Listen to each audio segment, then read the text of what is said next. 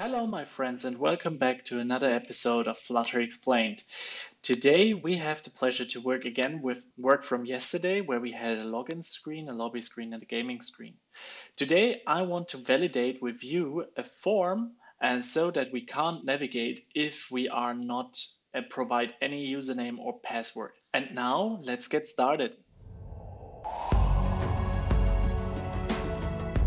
As you can see, I just used the project from yesterday where we have the three different screens: login, lobby screen, and game screen. If you haven't seen the episode from yesterday, check it out. I will put it into the info card up there. All right, so first we have here on the right side our login screen with a little image, a username, and password. It's not very beautiful, but it will do its job. First of all, I want to change because if I enter now something, nothing happens. And also if I enter a password, it is not really safe for the people, right? So there is no obscurification. So let's start with the obscurification for the text field. A password should be always obscurified just to make sure that the people can't see what happens inside. So if they have a friend and they look over their shoulders, they will not directly see the password. So this will already help us a lot to make it a bit more sophisticated as an app. The next step is we want to provide the information if a user have entered anything inside of the username or password. At the moment, if I press login, I always will navigate to the next screen. And now we want to change that we have to provide a username and a password. All right. So first of all, we need a form that is surrounding all of the text fields to check if form is valid. So for that, we will go to the first widget that surrounds all the text fields. So in that case, it is our column widget.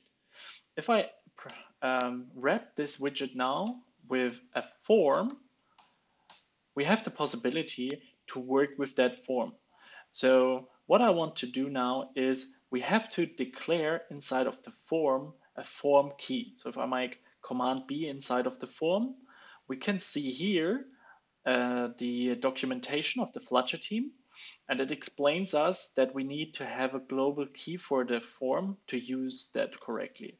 As you see here, we provide in Dart our form key and provide that to our form so that we can later use it as a validator, as you see here.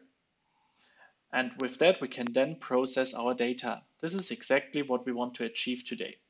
So let's jump back into our login screen and provide that form and form key. For that, I jump up to the login screen and outside of the build function, which is very important, else we would create with every build a new form key.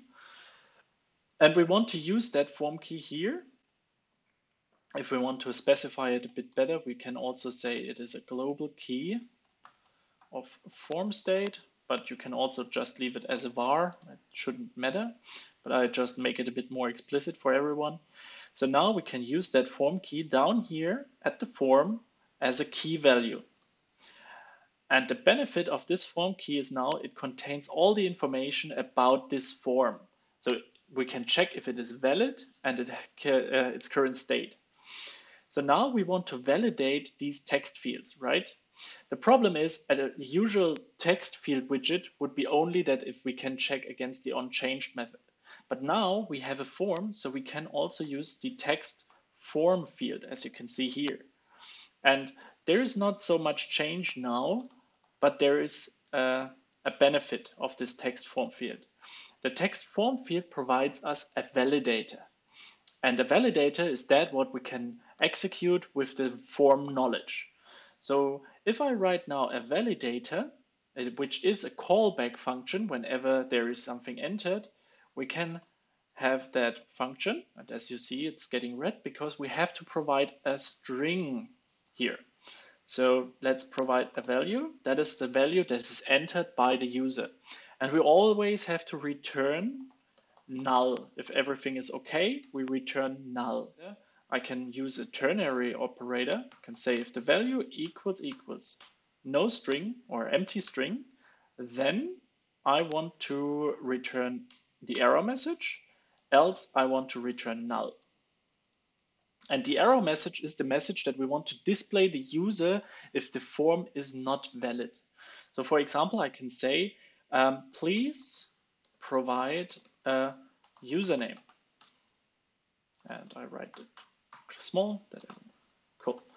And now it's getting curly because I don't say that needs to be returned. I think I can just do it that way. We don't need that return null. So now our validator is very small, but it says if the value is empty, we have to provide a username or else we can't go further. But at the moment, if I copy that validator for now and put it in the text form field for the password too, we can also change that please provide a password. But now if I press on login on my screen, you can see it's still logging in because we don't check this validation right now. So we just say navigate. And to change that, we have to go down to our onPressed function of the raised button. So that means if I am entering a username or a password, or if I don't enter one, we want to check inside of this onPressed if the form field is valid. So I check if the form key that we created before, its current state, so what does it says, and then we say validate. And this validate method returns us a true, a Boolean operation, depending if there are errors or not inside of that form. And now, if we don't have an error, we want, of course, to fulfill our navigator.push, right? But else, we want to print at the moment, please provide valid inputs. Okay, so that means if I don't enter anything now, it should gives us error messages because we validate. And if there are error messages, we print in our console, please provide valid inputs. And additionally, we will show these errors immediately in these text form fields. So let's take a look. I open up the console and to make it sure, I restart once more. All right, and now I press login. And as you can see, we get our print statement, please provide valid inputs in the console. And as you also can see, we already validate the text form field. So we get the errors immediately back. All right, so now we have validated the text form fields. But if I enter now something, 1, 2, 3, 4, 5, 6, and press login, we can see we get navigated.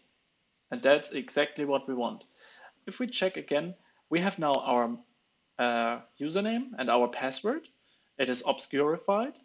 We have validated the form already. And depending if the form is valid or not, we navigate or we leave it like that. And with that, your users already know exactly what happens to them. So if they want to navigate now, they know now why they can't.